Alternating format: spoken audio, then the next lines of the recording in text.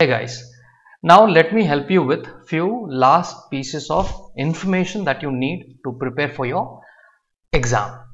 What you do, you go to UiPath Academy, click on certifications. Okay, now the certifications, come down and look for the exam description document. Okay, so anytime you are giving in the future also, it doesn't matter.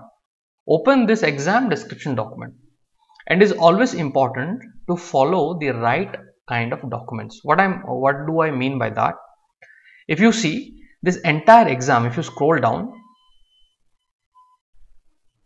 this entire exam is based on which version? 2021.10.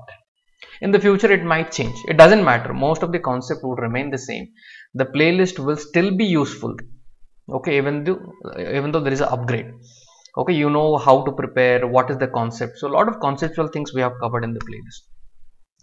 Now what is important here, I have to find the required topics. For example, if you see UiPath Studio, they have put some 3 important lines, right? We have covered this UI automation activities, Excel activities, describe how state machine works, everything we have covered.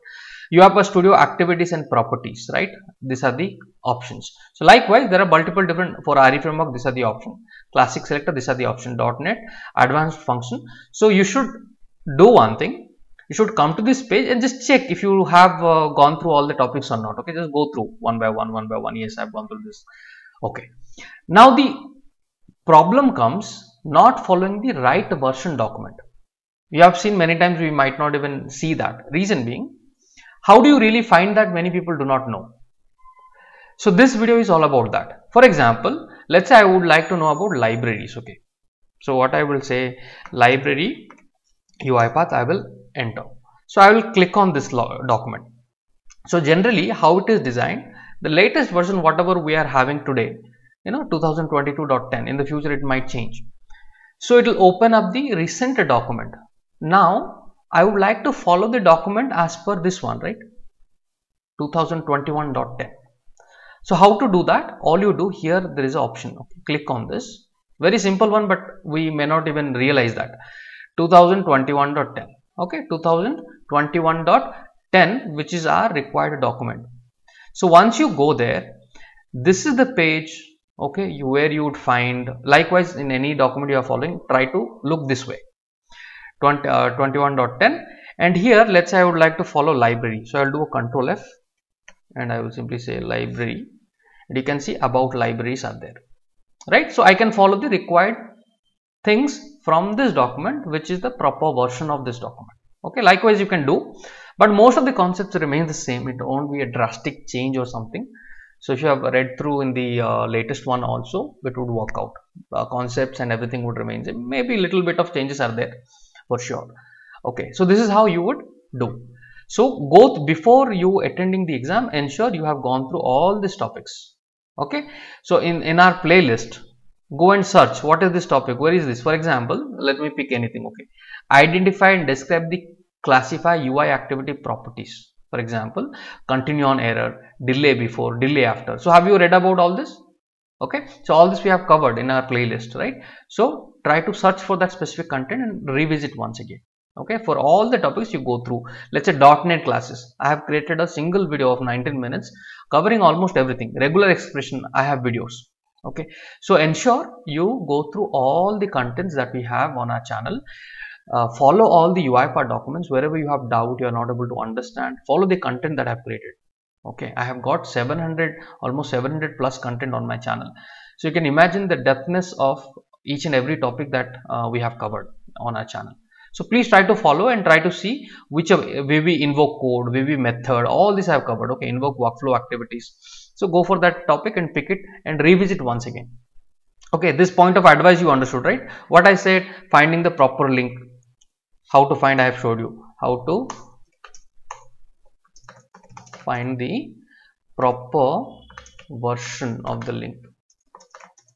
Okay, 2, okay, cover all the topics, as per the exam document.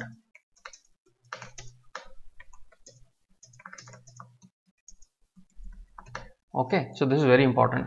So once you are done, I will tell you in the next video what are the last couple of things that you should go through. So here my only goal was to show you how to find the proper document. So here if you see, there's so many things: dependencies, flow charts, sequences, anything that you would like to find for 2000, Git, about Git, debugging, diagnostic tools, right? All of this you would find for 2021.10. You can see. Okay, this is how you will find the proper document and start preparing. All right, guys. So thank you so much.